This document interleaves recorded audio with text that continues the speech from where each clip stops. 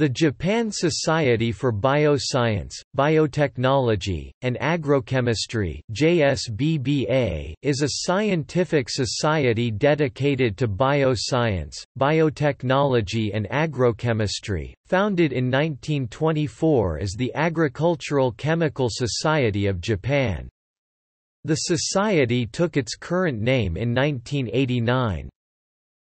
In 1957, it was officially recognized as a society by the Ministry of Education, Science, Sports, and Culture of Japan. The current membership consists of researchers, technologists, students and private organizations in various fields of bioscience and biotechnology.